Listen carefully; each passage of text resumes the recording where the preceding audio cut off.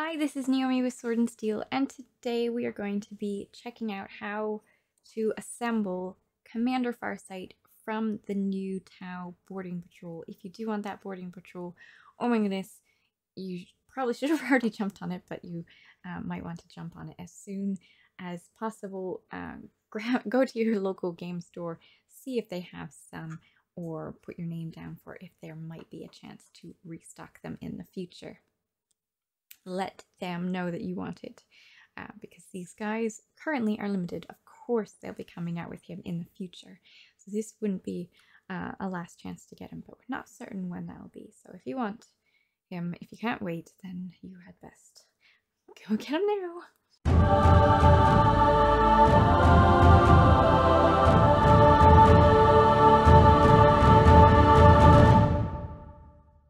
Since the specific rules for everything Warhammer 40,000 will be adjusted come this summer, I thought I'd just touch on the rules you could expect regardless of edition for Commander Farsight, and then chat about the lore behind Commander Farsight himself after I go over some items of note for assembling this miniature.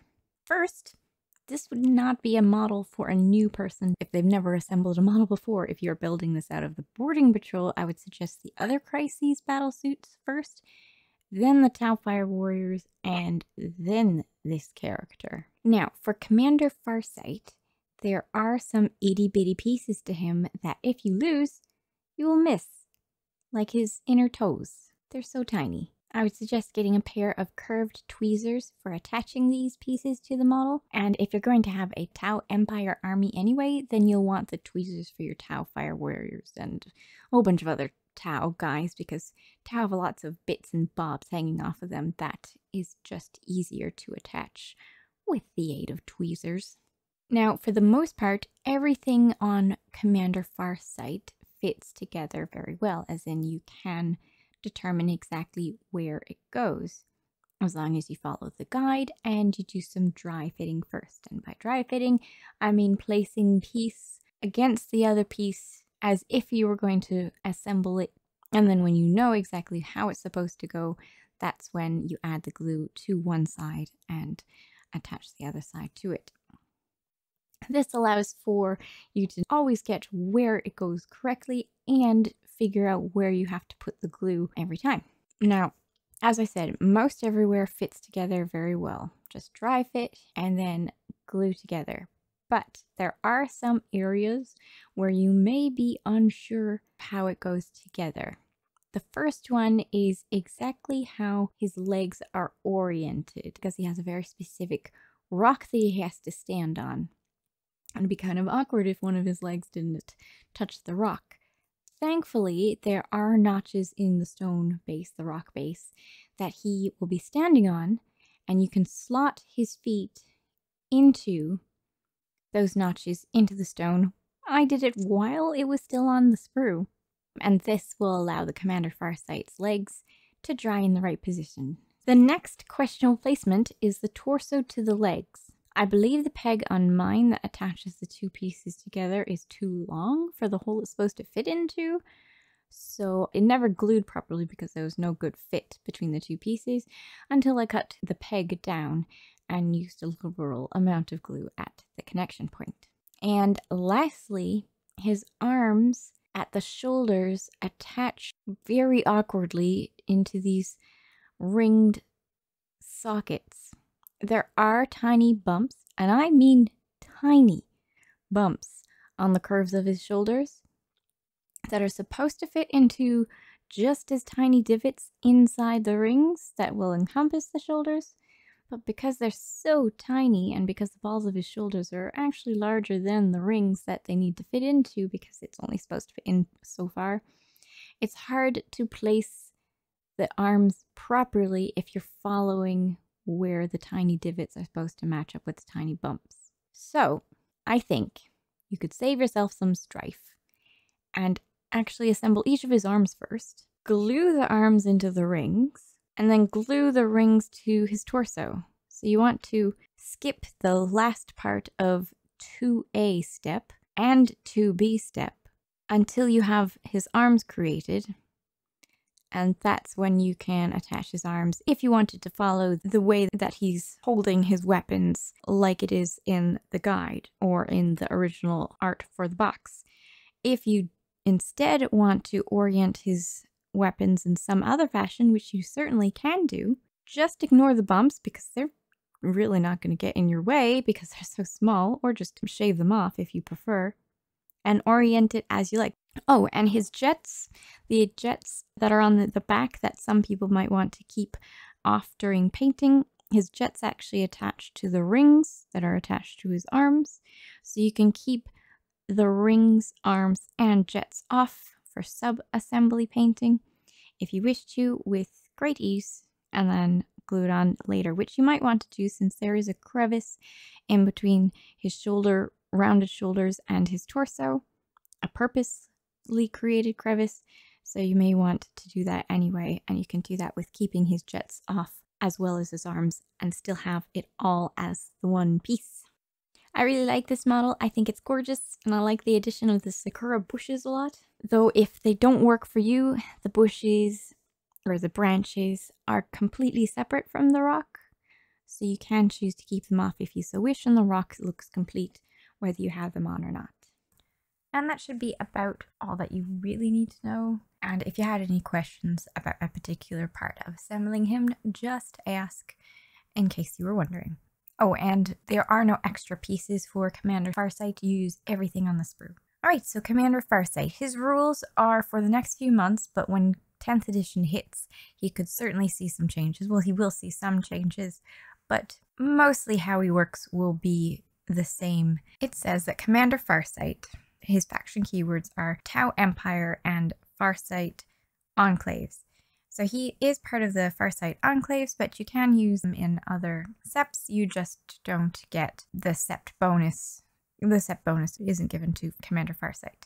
Alright, his keywords are infantry, character, battlesuit, fly, jetpack, commander, and Farsight, and those are relevant for the stratagems that you might use with him. So when you're contemplating building your army, you want to go through the stratagems and check out for those keywords to see if you can use them with Commander Farsight. Okay, so he has a 10-inch movement, 2+ weapon skill, 2+ ballistic skill, 5 strength, 5 toughness, 7 wounds, 5 attacks, 10 leadership, and a 3+ save, which is great. He is equipped with a high-intensity plasma rifle and his Dawn Blade, a very special weapon. His Dawn Blade. Your army can only include one Commander Farsight model. So his high-intensity plasma rifle is a 36-inch range, assault 2, and assault just means that he can advance and still shoot with a -1 penalty. The strength is 8, AP -4, and 3 damage per shot. Oh, well, per successful hit. And then the Dawn Blade, you have 2 options, and you choose which one you want to use when you're in combat. Since you have 5 attacks, you choose how you want to select them.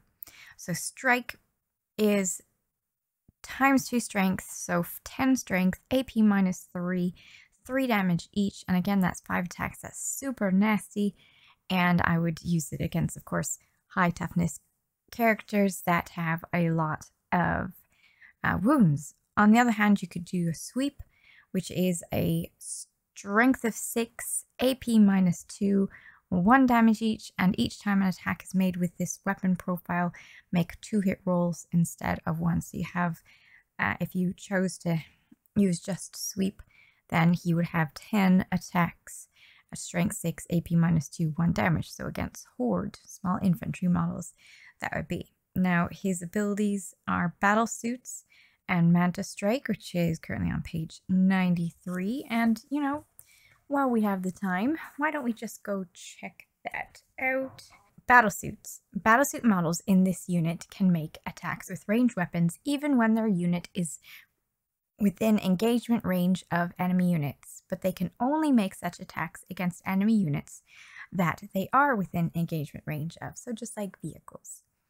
In such circumstances, those models can target an enemy unit even if other friendly units are within engagement range of the same enemy unit. Note that if a battlesuit model has more than one ranged weapon, you can still choose to target units that are not within engagement range of its unit, but it will only be able to make the attacks with that weapon if all enemy units within engagement range of its unit have been destroyed when you come to resolve those attacks.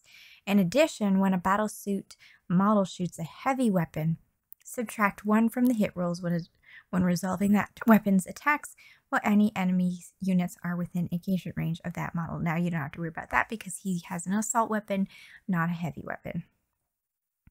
So that's very nice that he can shoot on in combat.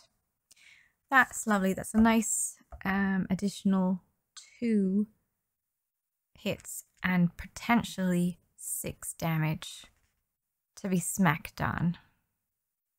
So I think I'd really like to hit something heavy. Because you go on in, you shoot at him with your 36-inch range, you charge in, and then you strike 5 times with that Dawn Blade, and that is super vicious. And I haven't even gotten to the rest of his abilities yet.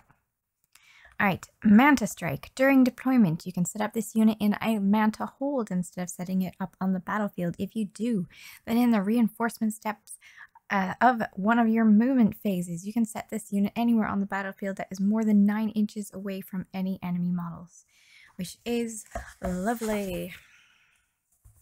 Okay, so those were his basic abilities just for being in a battlesuit, basically. And now he also has Tactical Acumen. In your command phase, you can select one friendly Crisis Core unit within 9 inches of this Crisis Battlesuit Commander until the end of the turn. That unit is eligible to shoot and declare a charge within a turn in which it fell back, which is always nice because tactically advantaged stuff is good. Each time a core model in that unit makes a ranged attack, you can ignore any or all hit roll modifiers. It means they could run, if they had assault weapons, they could run and not worry about the -1 to hit. Or stuff like that. There are some models that give a -1 to hit. You could ignore it. Way of the Short Blade. At the start of the fight phase, you can select one friendly Farsight Enclave's core unit. So this one is specifically Farsight Enclave's core unit, meaning it's more likely that you want to play with Farsight Enclaves. Yeah, it looks like there's another one that is specifically Farsight Enclave core. So you do have to consider that when choosing Commander Farsight. There, 2 of his abilities are specifically for Farsight Enclave core units. Not that there's anything wrong with you choosing that sect, because I like that sect. Way of the Short Blade.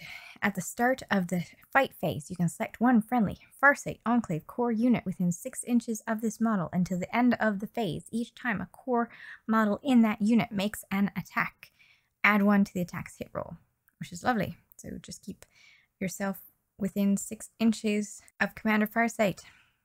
Lovely. Master of War.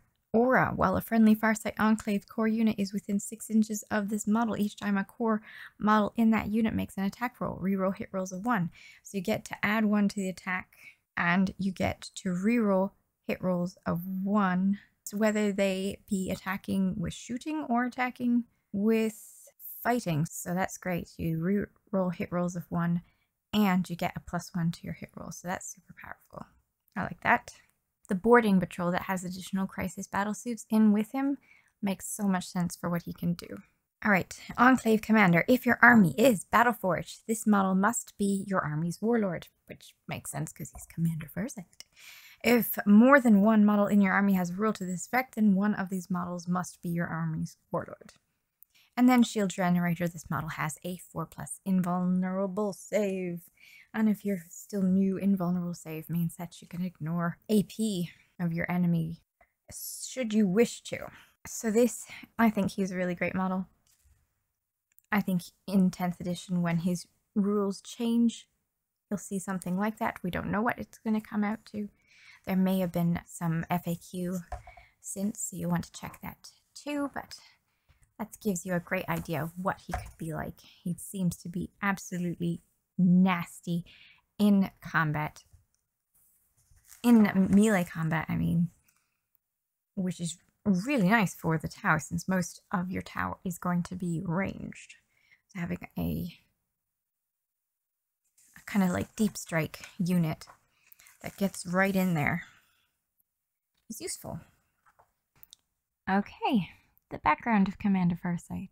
Well, first of all, there are 5 castes in Tau society: fire, earth, air, water, and ethereal. And Farsight, like most every other Tau you'll find on the battlefield, is part of the fire caste, the warrior caste of the Tau. Commander Farsight's name is in fact Chasse au Virala Shova Case Montier, but he is normally named simply Oshova. Chasse represents his caste, O represents his rank, Viorla represents the sept world Farsight was born on, long before he ever formed the Farsight enclaves, and Shova, Case, and Montier are the names he earned for himself. Farsight has had a long and complex history, which spans across several novels, if you ever would like to read them. But let me at least share some of the key aspects of his history. First of all, Farsight has always been talented. He trained under a world's renowned Tau commander named Commander Puretide, and Farsight wasn't alone in his apprenticeship. He had a long-time rivalry going with another incredibly talented Tau, a nice little firecast female who would be later known as Commander Shadowsun. Farsight spent years under Puretide's tutelage and Shadowsun's rivalry, learning and mastering every fighting technique known to Tau society, though he always leaned towards the more aggressive, deep strike-like form of Montka. By the time he left Puretide's council, he was the rank of commander. It wasn't until years later, when he successfully predicted over and over and over again the intentions of the orcs the Tau were trying to clear from the world of Arkanasha, that he became known as Farsight. It wasn't some supernatural ability that allowed him to predict the orcs' movement. No, he spent so much time meticulously studying every aspect of their behavior and testing his theories in combats. That's how he learns his opponents. He did the same with the Imperium of Man when he had to fight them. There is unlikely a Tau who knows orcs more than Farsight does. And during those many relentless combats with the orcs, I believe that is when Farsight first began to see the ethereals as something less than the almost deity-like caste that the majority of Tau society view them as. Eventually, he became the first commander to disobey a direct order from the Ethereal Council. When he became aware of orc infestations in the area of his expedition, he had to recolonize Tau worlds that had been lost to the Imperium.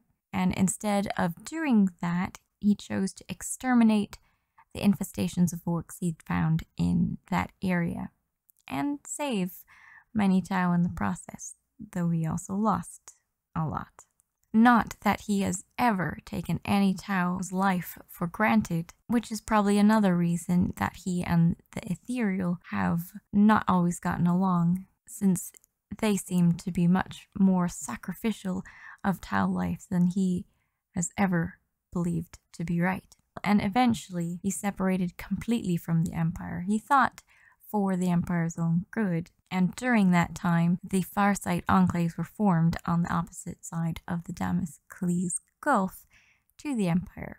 Well, regardless of his inevitable renegade status, Farsight is still loyal to the idea that every Tau life should be saved if it can be.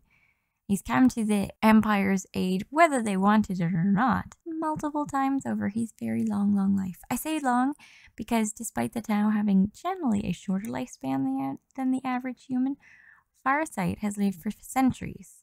This is something he currently doesn't delve too deeply into, though in truth it's due to his Dawn Blade, an artifact he picked up a long time ago with an unknown origin.